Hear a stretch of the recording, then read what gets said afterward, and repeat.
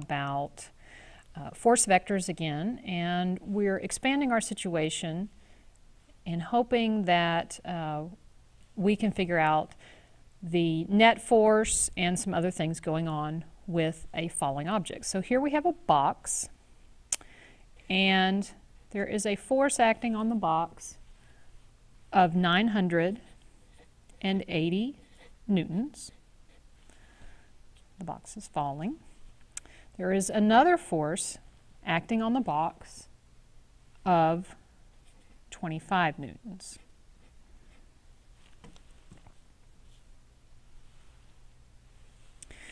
And first, let's talk about what is the net force.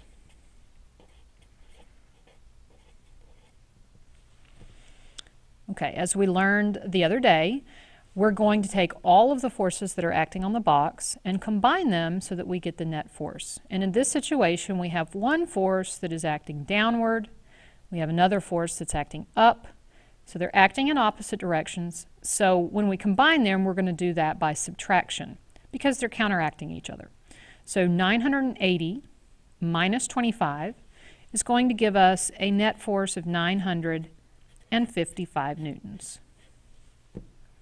And we also need to include a direction for our net force, so we're going to put an arrow indicating that the net force operates down because the 980 newton force that we considered is much, much larger than the upward force. The next thing that we want to know is what is the weight of this box? Well, if you look at it and you think about what weight is, we know that weight always acts straight down towards the center of the earth. And so when I look at my diagram, it's obviously not going to be this force, but the weight is going to be the one indicated by an arrow drawn straight down. So our weight is 980 newtons. I'm also wanting you guys to figure out what is the air resistance. This is an object that is falling through the air, and so there is going to be a frictional force due to air resistance.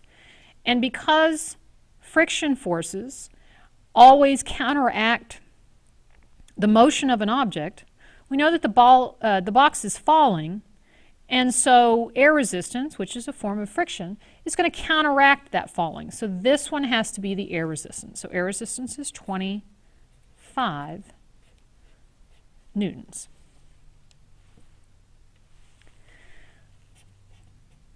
Are we able to determine whether the box is accelerating? Well, we know that there's a net force of 955 newtons downward, and we know that acceleration occurs anytime that there is a net force that's not zero. So we definitely have a net force, it's 955, so we're definitely going to have acceleration. Now, we don't know yet how much acceleration, but we do know that we have some. So we say yes, there's going to be acceleration, and we're just going to put an arrow indicating that the acceleration is going to be oriented down because acceleration is always in the direction of the net force. So, how do we find acceleration? Well, there's some things that we need to know.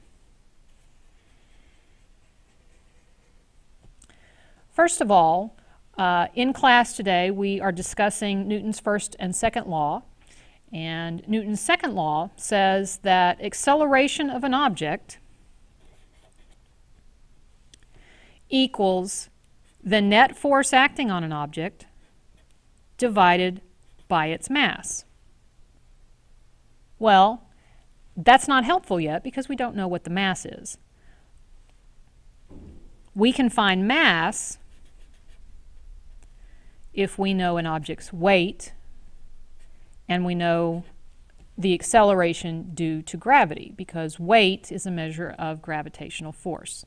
So in this case, the weight is the 980 newtons that we've already seen.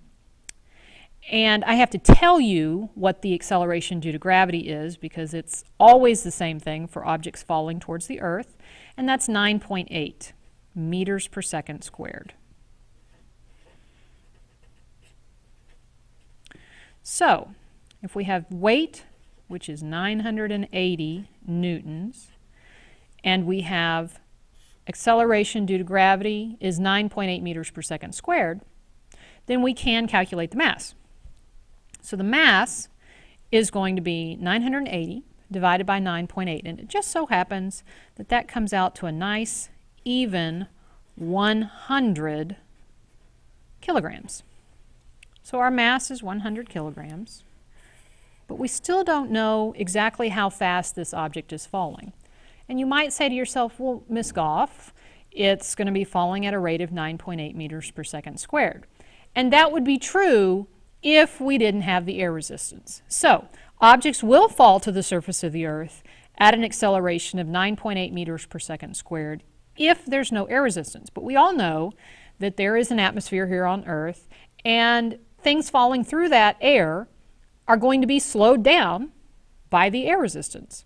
So our acceleration that we get for this falling object is actually going to be a little bit less than the 9.8 meters per second squared. So let's now use this equation to solve for what our actual acceleration will be. Acceleration is our net force, which we've calculated as 955 newtons, divided by our mass, which we just calculated, 100 kilograms.